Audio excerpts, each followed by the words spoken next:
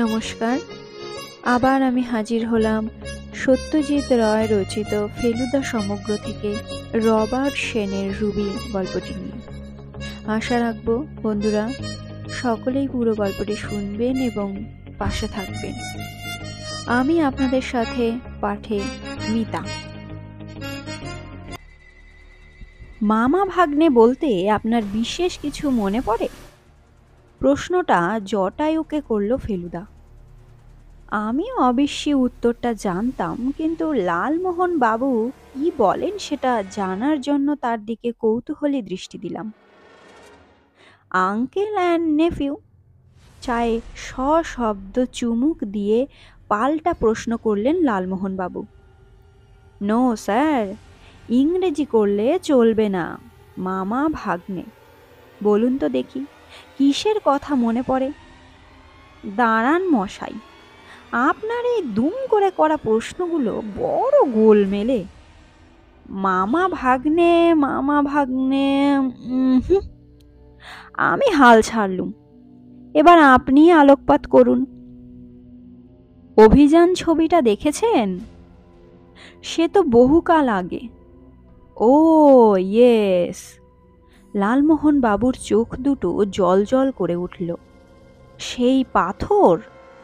একটা বিরাট চ্যাপ্টা চাঁইয়ের ওপর আরেকটা বিরাট পাথর ব্যালেন্স করা হয়ে রয়েছে নাকের ডগায়।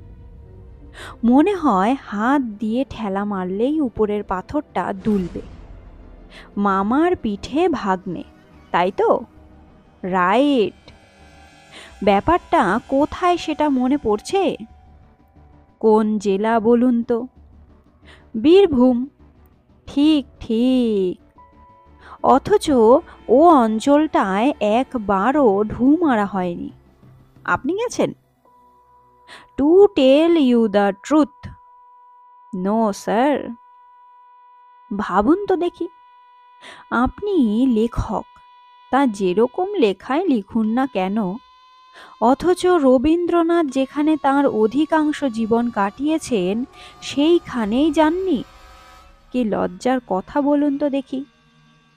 যাব করেও যাওয়া হয়নি মশাই। আর সত্যি বলতে কি, আমরা তো টেগরের রাস্তা ছেড়ে অন্য রাস্তা ধরেছি কিনা, তাই শান্তিনিকেতন টেতনকে তেমন আর পাত্তা দিইনি। হনলুলুতে হুলুস্থুল। যে লিখছে সে আর কবিগুরু থেকে কি প্রেরণা পেতে পারে বলুন? আপনি বীরভূম বলতে আশা করি শুধু শান্তিনিকেতন ভাবছেন না। বক্রেশ্বরের হট স্প্রিংস আছে, কেন্দুলিতে কবি জয়দেবের জন্মস্থান আছে, বামাখ্যাপা যেখানে সাধনা করতেন সেই তারাপীঠ আছে, মামা ভাগ্নের দুবরাজপুর আছে, অজস্র পোড়া ইটের মন্দির আছে। সেটা আবার কি দেখবার জিনিস মশাই? টেরাকোটা জানেন না? বাংলার এক বড় সম্পদ। টেরাকোঠা মানে বেঁকা বাড়ি? কেউ কোনো বিষয়ে অজ্ঞতা প্রকাশ করলে ফেলুদার স্কুল মাস্টার মূর্তিটা বেরিয়ে পড়ে। ও বলল, টেরা, TRRA, ল্যাটিন ও ইটালিয়ান কথা, মানে মাটি। আর কোটা, COTTA, এও ইটালিয়ান কথা, মানে পোড়া। মাটি আর বালি মিশিয়ে তা দিয়ে নানা রকম মূর্তি ইত্যাদি গড়ে উনুনের আঁচে রেখে দিলে যে লাল চেহারাটা নেয় তাকে বলে টেরাকোটা। যেমন সাধারণ ইট যেটা বানানো হয় সেটা যে শুধু দেখতে সুন্দর তা নয়, টেকসইও বটে। এই টেরাকোটার মন্দির ছড়িয়ে আছে সারা পশ্চিম বাংলায় আর বাংলাদেশে। তার মধ্যে সেরা মন্দির কিছু পাওয়া যাবে বীরভূমে। তার কোনোটা 250-300 বছরের পুরনো। কারুকার্য দেখলে মাথা ঘুরে যায়। বাংলার এ সম্পদ সম্বন্ধে যে ওয়াকিবহল নয় সে বাংলার কিছুই জানে না। বুঝলাম, জানলাম। আমার ঘাট হয়েছে। কাইন্ডলি এক্সকিউজ মাই ইগনোরান্স। আপনি জানেন না, অথচ একজন শ্বেতাঙ্গ অধ্যাপক এই নিয়ে যা কাজ করে গেছেন তার তুলনা নেই। কার কথা বলছেন? ডেভিড ম্যাককাচন। অকাল মৃত্যু তার কাজ শেষ করতে দেয়নি, কিন্তু তাও যা করেছেন তার জবাব নেই।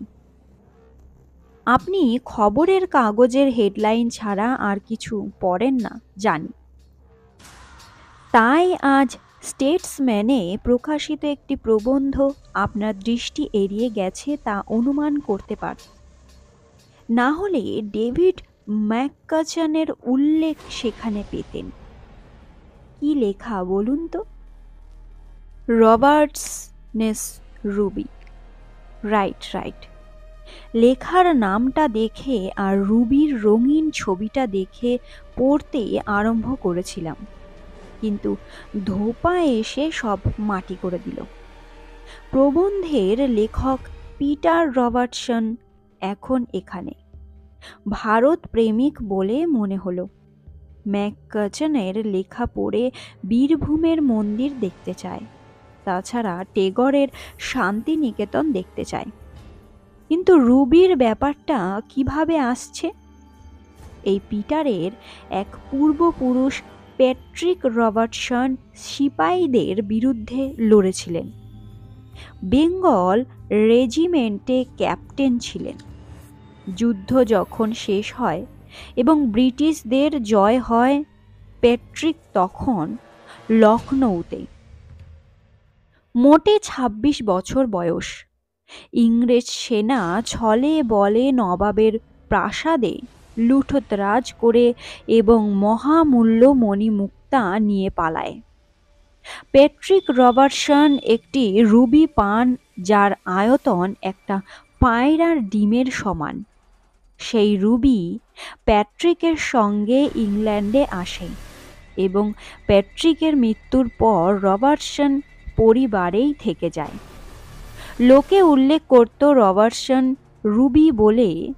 সম্প্রতি প্যাট্রিকের একটি শেষ বয়সের ডায়েরি পাওয়া গেছে, যার অস্তিত্ব আগে জানা ছিল না।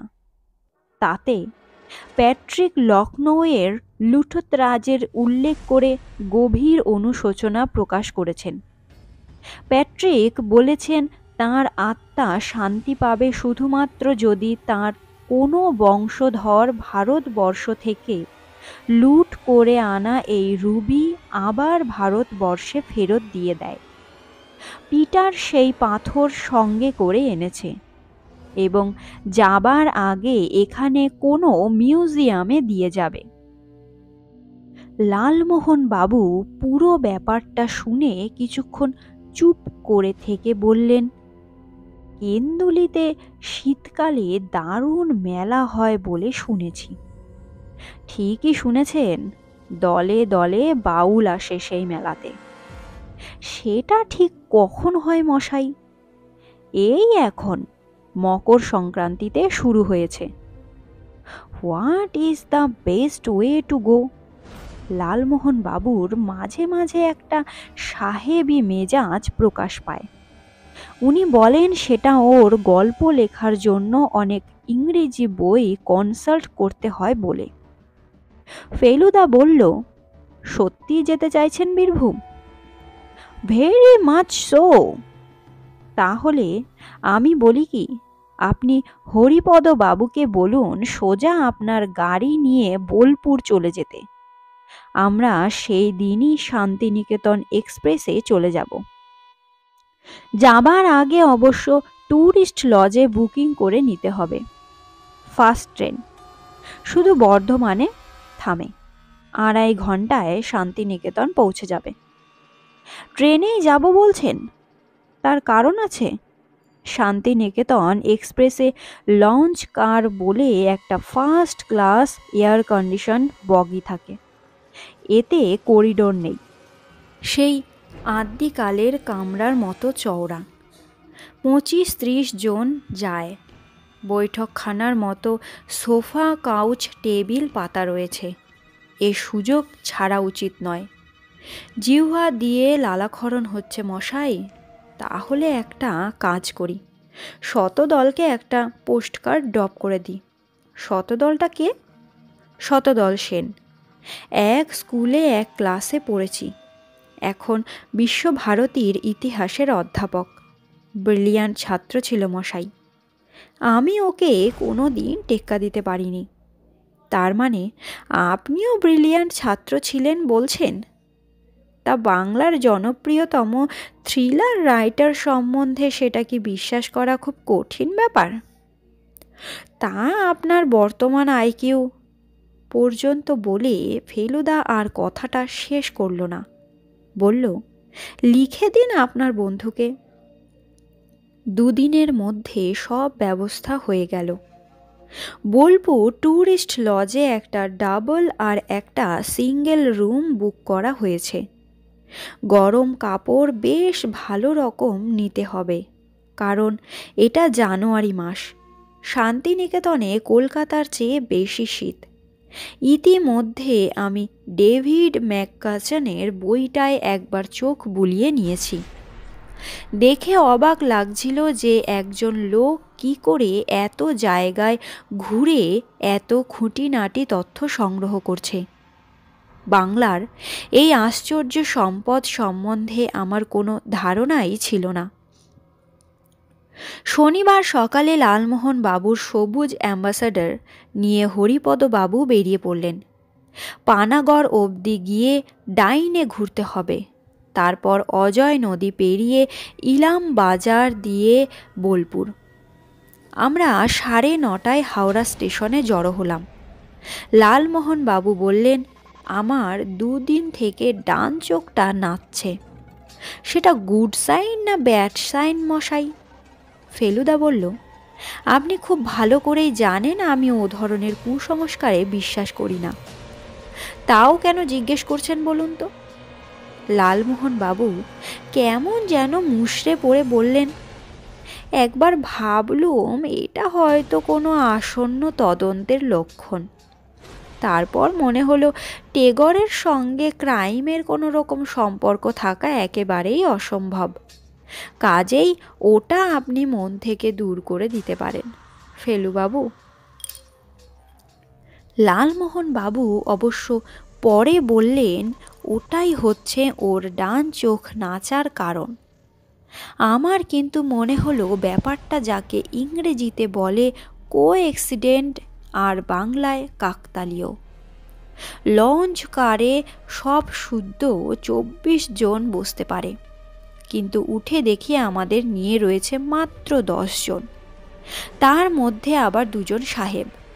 একজনের সোনালি চুল, দাড়ি গোঁফ নেই, আরেকজনের কালো চাপ দাড়ি আর কাঁধ অবধি লম্বা চুল। বয়স ফেলুদার চেয়ে কিছু কমই হবে, মানে 30-এর সামান্য বেশি। আমার মন কিন্তু বলল এর মধ্যে একজন নিশ্চয়ই পিটার রবার্টসন। সেটা যে সত্যি সেটা জানা গেল গাড়ি ছাড়ার 10 মিনিটের মধ্যেই। একটা সোফায় আমরা 3 জন পাশাপাশি বসেছি। সত্যি বুঝতে পারছি এরকম আরামের কামরা এর আগে কখনো দেখিনি। ফেলুদা একটা চারমিনার বার করে মুখে পুরে লাইটারটা দিয়ে সেটা ধরিয়েছে। এমন সময় সোনালি চুলওয়ালা সাহেব মুখে একটা সিগারেট পুরে ফেলুদার দিকে হাত বাড়িয়ে বলল, মে আই? ফেলুদা লাইটারটা সাহেবের হাতে দিয়ে বলল, are you going to Bolpur? সাহেব সিগারেটটা ধরিয়ে লাইটারটা ফেরত দিয়ে হাসি মুখে ফেলুদার দিকে হ্যান্ডশেকের জন্য হাত বাড়িয়ে বলল, yes, my name is Peter Robertson and this is my friend Tom Maxwell. Feluda এবার আমাদের 3 জনেরই পরিচয় করিয়ে দিল। বলল, তোমার লেখাই তো সেদিন স্টেটসম্যানে পড়ছিলাম না? Yes, did you like it? অত্যন্ত চিত্তাকর্ষক লেখা। সেই রুবি কি তুমি কাউকে দিয়ে দিয়েছ? না, ওটা আমাদের সঙ্গেই আছে। আমরা কলকাতার মিউজিয়ামকে ওটা অফার করেছি। ঘটনাটা কিউরেটরকে জানিয়েছি। উনি বলেছেন উনি অত্যন্ত খুশি হবেন পাথরটা মিউজিয়ামের জন্য পেলে। উনি অবশ্য ব্যাপারটা দিল্লিতে জানিয়েছেন। ওখান থেকে অনুমতি পেলেই আমরা পাথরটাকে আনুষ্ঠানিকভাবে মিউজিয়ামের হাতে তুলে দেব। কিউরেটর বললেন ভারতবর্ষের অনেক সম্পদই নাকি বিদেশে চলে গেছে। তার সামান্য অংশও যদি এইভাবে ফেরত পাওয়া যেত তাহলে কত ভালো হতো। তোমার তো ইন্ডিয়ার সঙ্গে একটা যোগসূত্র রয়েছে, তোমার বন্ধুরও আছে নাকি? উত্তরটা বন্ধু নিজেই দিতে পারতেন, কিন্তু দিলেন পিটার রবার্টসন। টমের ঠাকুরদাদা ছিলেন বীরভূমে এক নীল কুঠির মালিক। জার্মানরা কৃত্রিম উপায়ে নীল বার করে সস্তায় বাজারে ছাড়ার পর ভারতবর্ষ থেকে নীলের চাষ উঠে যায়। তখন টমের পূর্বপুরুষ রেজিনাল্ড ম্যাক্সওয়েল দেশে ফিরে যান। আমাদের দুজনেরই একই ভ্রমণের নেশা আর তার থেকে বন্ধুত্ব। টম একজন পেশাদার ফটোগ্রাফার, আমি স্কুল মাস্টারি করি। টমের পাশেই কামরার মেঝেতে রাখা একটা ব্যাগ দেখে আন্দাজ করেছি তাতে ক্যামেরার সরঞ্জাম রয়েছে। তোমরা কদিন বীরভূমে থাকবে? ফেলুদা জিজ্ঞেস করল। দিন 7 বলল পিটার রবার্টসন। আসল কাজ কলকাতাতেই, কিন্তু বাংলার কিছু টেরাকোটা মন্দির দেখার শখ আছে। বীরভূমে অবশ্যই মন্দির ছাড়াও বেশ কিছু দেখবার জিনিস আছে। একবার গিয়ে পড়লে একসঙ্গে ঘুরে দেখা যাবে। ভালো কথা। তোমার স্টেটসম্যানের লেখার কোনো প্রতিক্রিয়া হয়নি? কি বলছো? লেখা বার হবার 3 দিনের মধ্যে স্টেটসম্যানে চিঠি আসতে শুরু করে। লেখকদের মধ্যে রাজা রাজরার ম্যানেজার আছে, ধনী ব্যবসাদার আছে, রত্ন সংগ্রাহক আছে। এরা সকলেই রুবিটা কিনতে চায়। আমি আমার লেখার মধ্যে স্পষ্টই বলে দিয়েছি যে ওটা আমি বিক্রি করব না। রবার্টসেনের রুবি নিয়ে আমাদের দেশেও রত্ন সংগ্রাহকদের মধ্যে চাঞ্চল্য পড়ে গেছে অনেক দিন থেকে। তারা ওটার জন্য কত টাকা দিতে প্রস্তুত তা তুমি কল্পনা করতে পারবে না। আমি লন্ডনে যাচাই করিয়ে দেখেছি, এটার মূল্য হচ্ছে 20,000 পাউন্ডস। পাথরটা বোধহয় তোমার কাছেই রয়েছে। ওটা টমের জিম্মায়। এ ব্যাপারে ও আমার চেয়ে অনেক বেশি সাবধান। তাছাড়া ওর রিভলভার আছে, প্রয়োজনে সেটা ব্যবহার করতে পারে। পাথরটা কি একবার দেখা যায়? নিশ্চয়ই। পিটার টমের দিকে দৃষ্টি দিল। টম তার ক্যামেরার ব্যাগ খুলে তার মধ্যে থেকে একটা নীল মখমলের বাক্স বার করল। ফেলুদা তার হাত থেকে বাক্সটা নিয়ে খুলতেই আমাদের 3 জনের মুখ দিয়ে একসঙ্গে একটা বিস্ময়সূচক শব্দ বেরিয়ে পড়ল। শুধু যে এমন পাথর এর আগে দেখিনি তা নয়, এমন লাল রঙও আর কোথাও দেখেছি বলে মনে পড়ল না। ফেলুদা পাথরটা কিছুক্ষণ হাতে ঘুরিয়ে ফিরিয়ে দেখে ইটস অ্যামেজিং বলে সেটা ফেরত দিয়ে দিল। তারপর টম ম্যাক্সওয়েলকে উদ্দেশ্য করে বলল, আপনার রিভলভারটা একবার দেখতে পারি? ও বিষয়ে আমার কিঞ্চিত জ্ঞান আছে। কথাটা বলে ফেলুদা তার পকেট থেকে একটা ভিজিটিং কার্ড বার করে পিটারের হাতে দিল। পিটারের চোখ কপালে উঠে গেল। সে কি? তুমি যে দেখছি প্রাইভেট ইনভেস্টিগেটর। তাহলে তো আমাদের কোনো গন্ডগোল হলে তোমার শরণাপন্ন হতে হবে। গন্ডগোল আশা করি হবে না, যদিও সেটা নির্ভর করছে ম্যাক্সওয়েল সাহেবের উপর, কারণ পাথরটা ওর জিম্মায় রয়েছে। ইতিমধ্যে ম্যাক্সওয়েল তার রিভলভারটা বার করেছে। এবার সেটা ফেলুদাকে দেখতে দিল।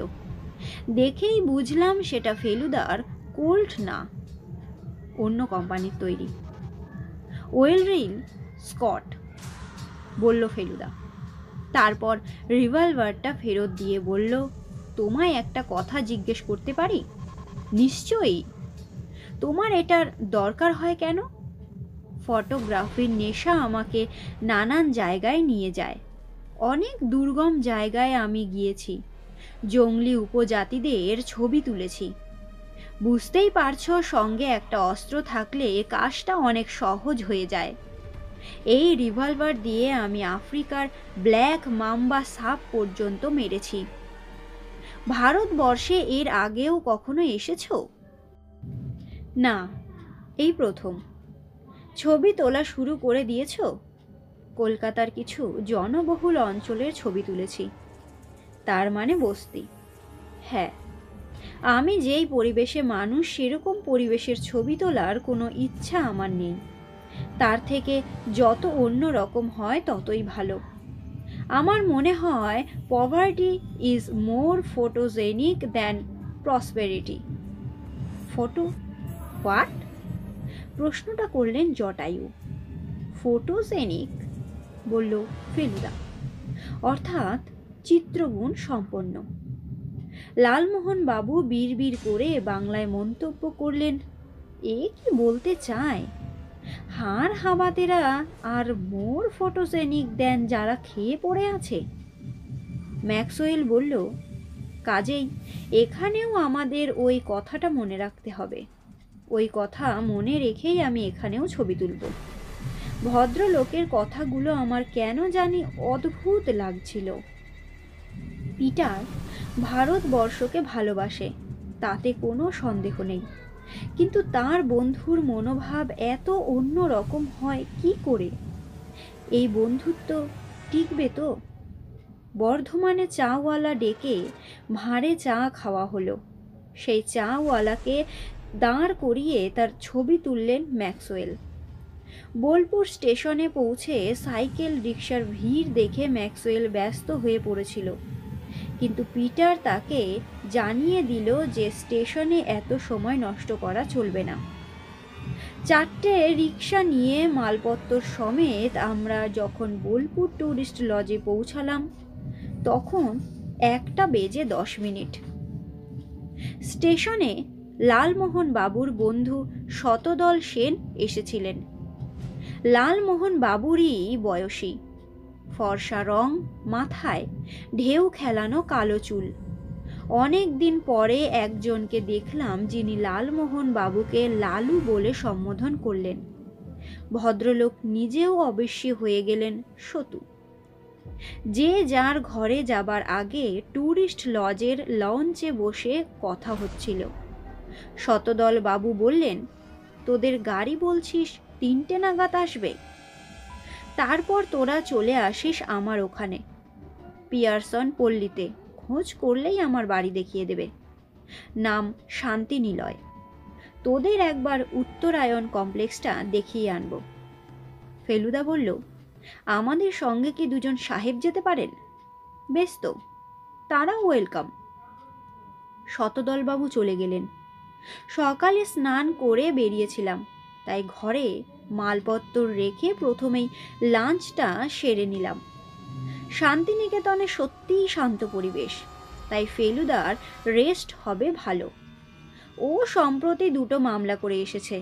প্রথমটা মনে হয়েছিল আত্মহত্যা, কিন্তু শেষটায় দাঁড়ালো খুন, আর দ্বিতীয়টা জালিয়াতি।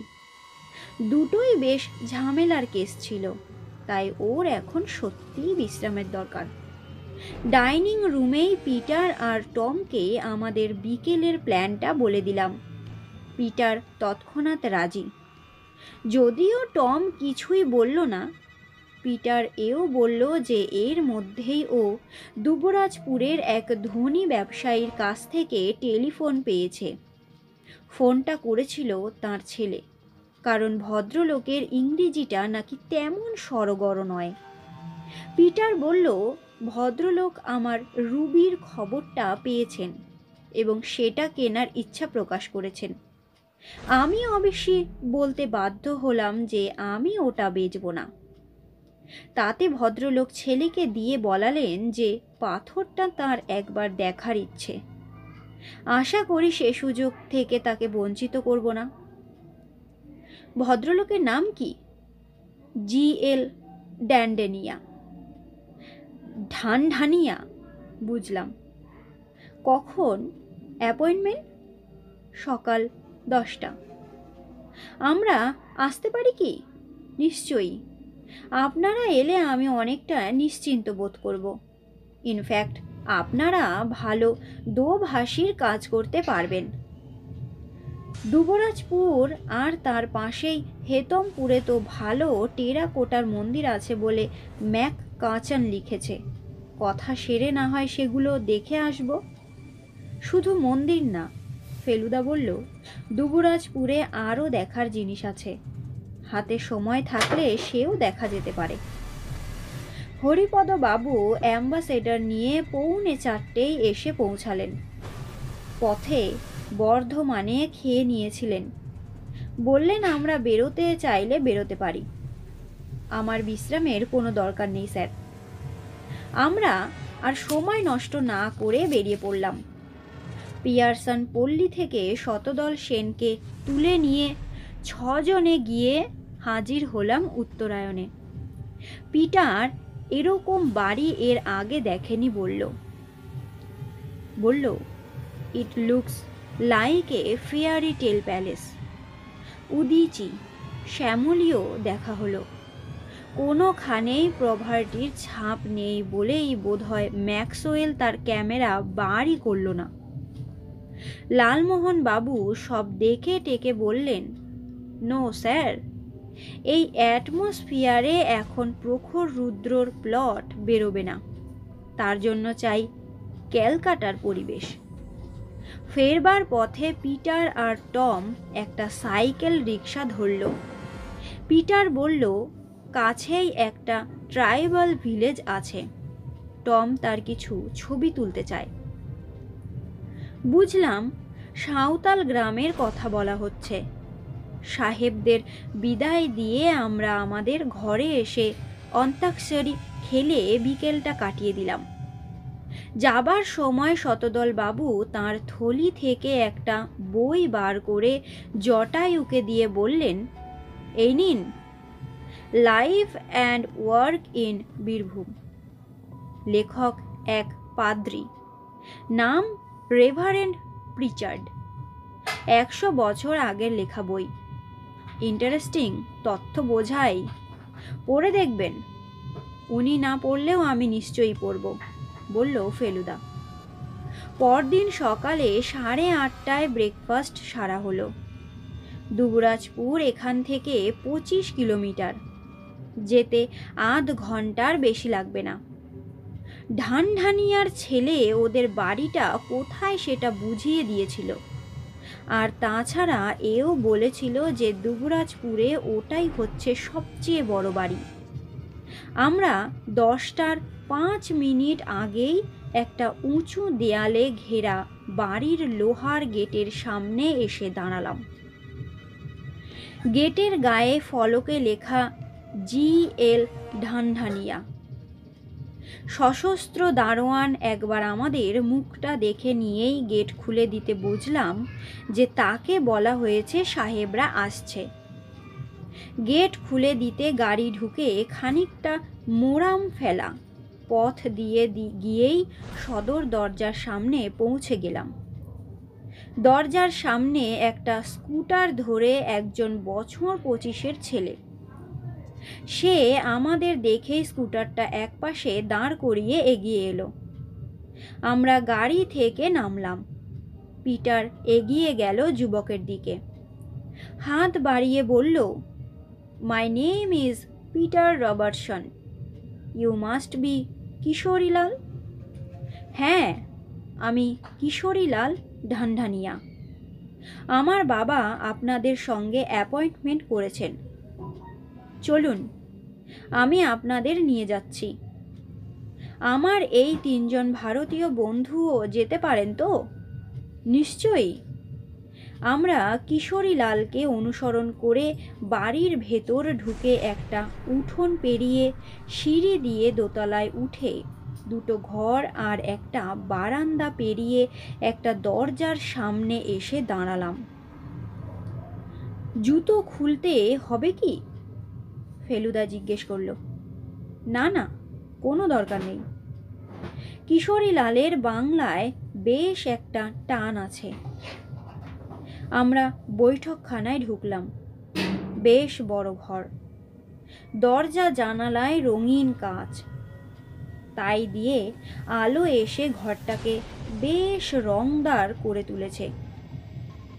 ঘরের অর্ধেকটা ফরাস পাতা, বাকি অংশটায় সোফা, চেয়ার ইত্যাদি রয়েছে।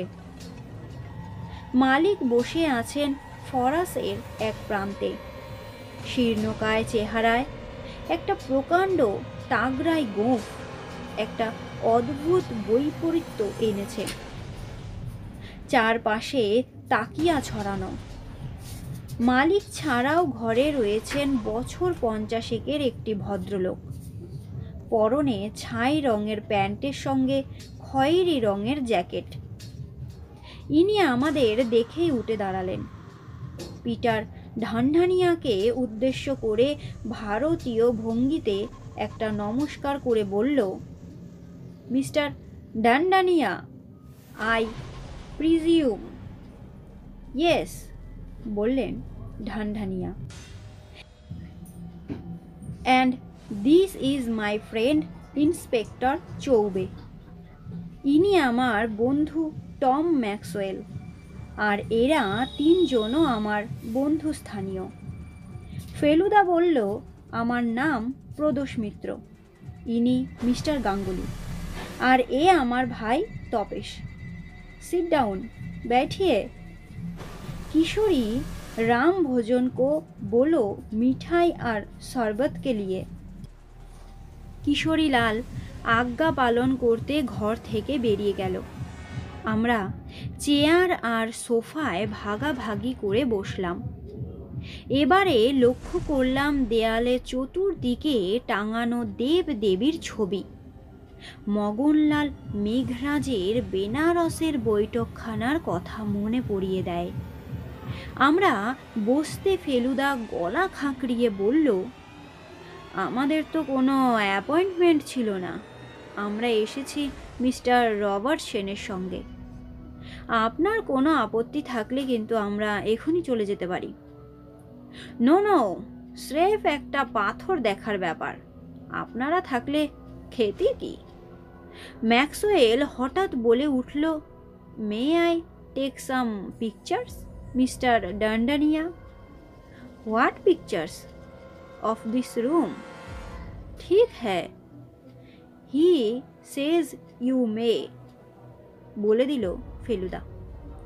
लेकिन पहले तो वो रूबी दिखा लिए। ही wants to see the ruby first, बोलो फेलुदा। I see। ম্যাক্সওয়েল ক্যামেরাটা পাশে সরিয়ে রেখে ব্যাগের ভিতর হাত ঢুকিয়ে রুবির কৌটোটা বার করলো। তারপর সেটাকে খুলে ঢানঢানিয়ার দিকে এগিয়ে দিতে আমার বুকটা কেন জানি ধুকপুক করে উঠল। ঢানঢানিয়া পাথরটা বার করে ঘুরিয়ে ফিরিয়ে দেখে কোনো মন্তব্য না করে সেটা তার বন্ধু ইন্সপেক্টর চৌবের হাতে চালান দিলেন। চৌবে সেটা খুব তারিফের দৃষ্টিতে দেখে আবার ঢানঢানিয়াকে ফেরত দিল। What prize in England? ঢানঢানিয়া প্রশ্ন করলেন। 20,000 পাউন্ডস, বলল পিটার রবার্টসন।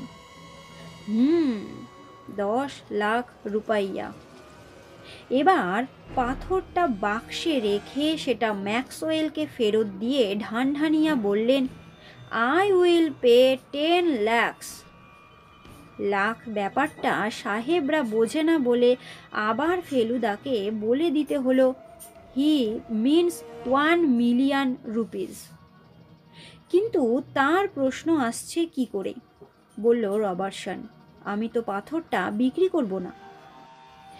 এই প্রথম বুঝলাম ঢানঢানিয়া ইংরেজিটা দিব্যি বোঝেন, কেবল বলার সময় হোঁচট খান। Why not, শুধলেন ঢানঢানিয়া। আমার পূর্বপুরুষের সাধ ছিল এটা ভারতবর্ষে ফেরত যাক, বলল রবার্টসন। আমি তাঁর সে সাধ পূরণ করতে এসেছি। আমি এ পাথর নিয়ে ব্যবসা করব না, এটা আমি কলকাতার মিউজিয়ামে দিয়ে দেব। দ্যাট ইজ ফুলিশ, বললেন ঢানঢানিয়া। জাদুঘরে এই পাথর আলমারির এক কোণে পড়ে থাকবে, লোকে ভুলেই যাবে ওটার কথা। সে তো আপনাকে বিক্রি করলে আপনি ওটা বাক্সবন্দি করে রেখে দেবেন। ননসেন্স, বেশ জোরের সঙ্গে বলে উঠলেন ঢানঢানিয়া। আমি আমার নিজের মিউজিয়াম করব, যেমন সালার জং মিউজিয়াম আছে হায়দ্রাবাদে, সেই রকম মিউজিয়াম আমি করব। দুবরাজপুরে নয়, কলকাতায়। গণেশ ঢানঢানিয়া মিউজিয়াম। লোকে এসে আমার কালেকশন দেখে যাবে। Your Ruby will be in a special showcase. লোকে এসে দেখে তারিফ করবে। রুবির তলায় লেখা থাকবে সেটা কোত্থেকে কিভাবে পাওয়া গেছে, তোমার নাম ভি থাকবে। এবার দুজন ভৃত্যের প্রবেশ ঘটল। তাদের একজনের হাতে ট্রেতে লাড্ডু, আরেকজনের ট্রেতে শরবত। লাড্ডু খান? খেয়ে ডিসাইড করুন মিস্টার রবার্টসন। আমরা ডান হাতের কাগজটা সেরে ফেলার জন্য তৈরি হলাম। লাঞ্চ টাইম হতে এখনো দেরি, কিন্তু পেট বলছে খেতে আপত্তি নেই। বীরভূমের জলের কথা আগেই শুনেছিলাম। আমাদের সঙ্গে সাহেবরাও লাড্ডু খেলো। তারপর শরবত খাবার সময় দেখি টম ম্যাক্সওয়েল পকেট থেকে একটি বড়ি বের করে তাতে ফেলে দিল। মিস্টার মিটার, বললেন গণেশ ঢানঢানিয়া, আপনার বন্ধুদের বলে দিন কি বীরভূমের জল পিউরিফাই করার কোনো দরকার হয় না। ফেলুদা অবশ্যই সেটা আর বলল না। ওয়েল, মিষ্টি খাবার পর গুরু গম্ভীর গলায় জিজ্ঞেস করলেন গণেশ ঢানঢানিয়া। ওর শীর্ণ শরীর থেকে এই হেরে গলা বার হওয়াটাও বেশ একটা অবাক করা ব্যাপার। ভেরি সরি মিস্টার ঢানঢানিয়া, বলল রবার্টসন। আমি তো বলেইছিলাম এ পাথর বিক্রির জন্য নয়। তুমি দেখতে চেয়েছিলে তাই দেখালাম। এবার ইন্সপেক্টর চৌবে মুখ খুললেন। আমি খালি একটা প্রশ্ন করতে চাই।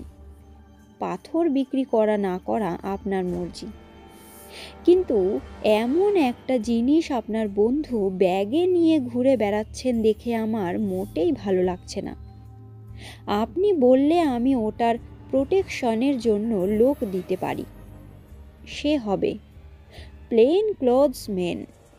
আপনি তাকে পুলিশ বলে বুঝতেও পারবেন না, কিন্তু সে আপনাদের নিরাপত্তা এনশিওর করবে।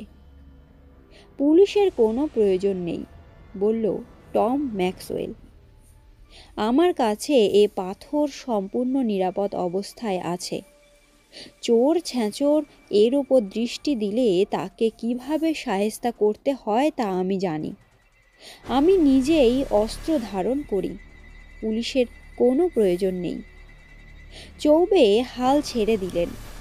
ঠিক আছে, আপনার যদি এতই কনফিডেন্স থাকে তাহলে আমার বলার কিছু নেই। আপনারা কদিন আছেন? জিজ্ঞেস করলেন ঢানঢানিয়া। 4-5 দিন তো বটেই, বলল পিটার রবার্টসন। আমি নিজে টেরাকোটা মন্দির সম্বন্ধে ইন্টারেস্টেড এবং সেই নিয়ে কিছু পড়াশোনাও করেছি। থিঙ্ক মিস্টার রবার্টসন, থিঙ্ক, বললেন ঢানঢানিয়া। Think for 2 days, then come to me again. বেশ তো, ভাবতে তো আর পয়সা লাগে না। ভেবে নিয়ে তারপর তোমাকে আবার জানাবো। গুড, বললেন ঢানঢানিয়া, অ্যান্ড গুড বাই। না, এ মশাই ভাবা যায় না। গভীর সম্ভ্রমের সঙ্গে ফিসফিসিয়ে কথাটা বললেন জটায়ু। উনি না বললে হয়তো আমি বলতাম, কারণ এরকম দৃশ্য আমি এর আগে কখনো দেখিনি। প্রায় 1 বর্গ মাইল জায়গা জুড়ে ছোট বড় মাঝারি সাইজের পাথর কাত হয়ে পড়ে আছে, না হয় খাড়া দাঁড়িয়ে আছে।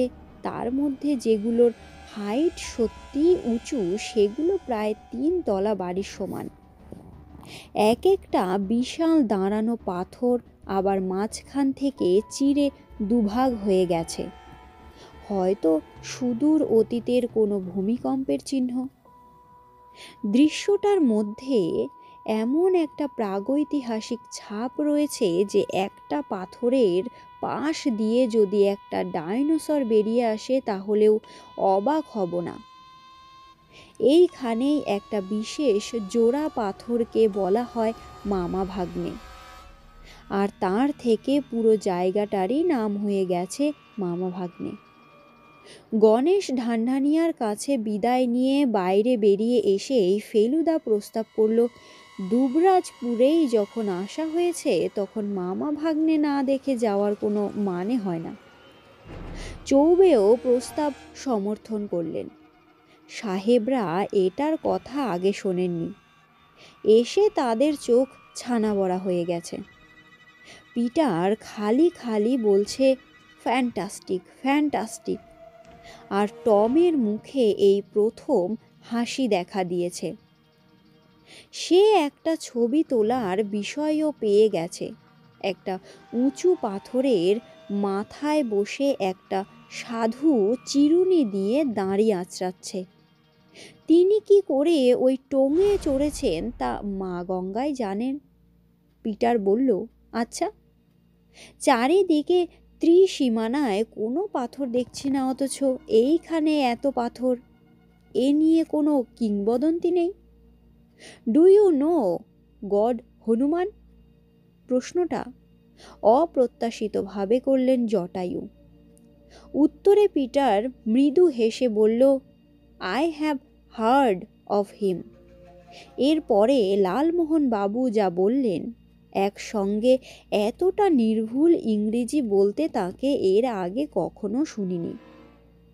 Well, when God Hanuman was flying through the air with Mount Gandhamadon on his head, some rocks from the mountain fell here in Dubrajpur.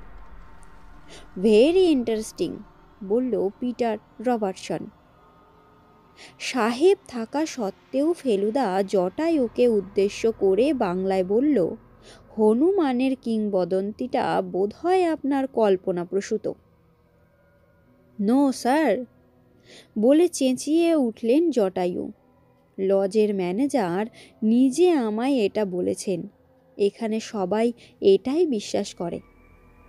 বাংলায় ভ্রমণ, তা বলিনি। কি বলেছে? বলেছে রামচন্দ্র যখন সেতু বন্ধনের জন্য পাথর আনাইলেন তখন কিছু পাথর পুষ্পক রথ থেকে এখানে পড়ে যায়। ভালোই, তবে not as good as my Hanuman. ম্যাক্সওয়েলের মনে হলো পাথরের ছবি তুলতে বিশেষ ভালো লাগছে না, যদিও আমার মনে হচ্ছিল পাথরগুলো দারুণ ফটোজেনিক। ওর সুযোগ এলো মামা ভাগ্নের এক প্রান্তে পাহাড়েশ্বর শিব আর শ্মশানকালীন মন্দিরে এসে। মন্দিরে পুজো দেওয়া ও বোধহয় এই প্রথম দেখল, কারণ দেখলাম ওর ক্যামেরার খচখচ শব্দ আর থামছে না। এই শ্মশানকালীকেই নাকি রঘু ডাকাত পুজো দিত। চৌবে দেখলাম ম্যাক্সওয়েলের কাণ্ড দেখে একটু বিচলিত হয়ে পড়েছেন। বললেন, এখানে অনেকেই কিন্তু বিদেশিরা যেসব কিছুর ছবি তুলে নিয়ে যায় সেটা পছন্দ করে না। এই ব্যাপারে তোমাকে একটু সাবধান হতে হবে। কেন? ফোঁস করে বলে উঠল ম্যাক্সওয়েল। এখানে চোখের সামনে যা ঘটছে তারই তো ছবি তুলছি আমি, জোচ্চরিত করছি না। তাও বলছি, কখন কি নিয়ে কে আপত্তি করে বসে তা বলা যায় না। ভারতীয়রা এ ব্যাপারে একটু সেনসিটিভ। আমাদের কিছু আচার ব্যবহার বিদেশিদের চোখে দৃষ্টিকটু লাগা অস্বাভাবিক নয়, কিন্তু সেগুলোর ছবি তুলে বাইরে প্রচার করাটা অনেকের কাছেই আপত্তিকর মনে হতে পারে। ম্যাক্সওয়েল তেরে মেরে কি যেন বলতে যাচ্ছিল, কিন্তু পিটার তাকে একটা মৃদু ধমকে নিরস্ত করল।